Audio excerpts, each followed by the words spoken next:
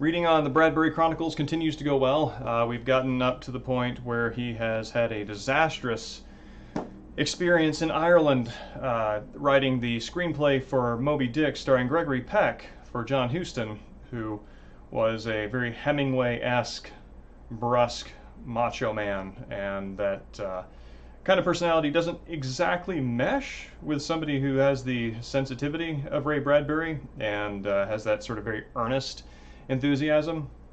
So it is very sad seeing somebody who is as well-meaning and as you know, one-to-one what you see is what you get as Ray Bradbury kind of suffer at the hands of somebody who's like that. But he seems to have done well for himself regardless, so not too tragic. Other than that, Prince of Tides, this is excellent, and it makes me feel very good about being a writer from South Carolina. Pat Conroy is amazing. And also, on the tail end of, there we go, on the tail end of Ghost of Tsushima, which I am still playing through, my interest in haiku has been re-upped in conjunction with stream moderator Boogle, who he and I kind of did some research on this and decided to get this, each of us decided to get this copy of Basho, Busan, and Issa's haiku, and they're very good. I think that Issa's opening is very strong and is a reason to absolutely enjoy poetry that is not nearly as serious or heavy-handed as the offerings of Ghost of Tsushima. But New Year's Day, everything is in blossom. I feel about average.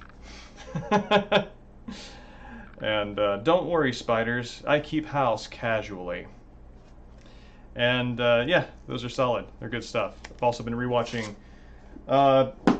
Sanjuro and Yojimbo, you know, and Three Outlaw Samurai. It's just the movies that Ghost of Tsushima bases a lot of its atmosphere on are just excellent. So, and yeah.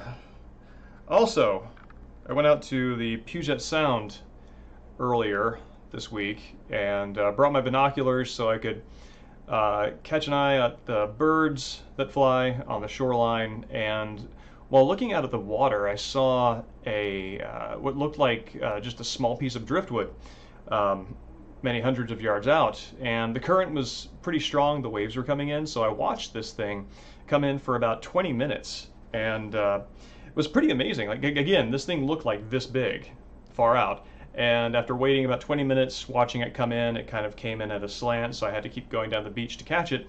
It finally arrived, and it is that big. It was huge, and it was super heavy, because it was, well, literally, in all senses of the word, waterlogged. So, yeah, solid week.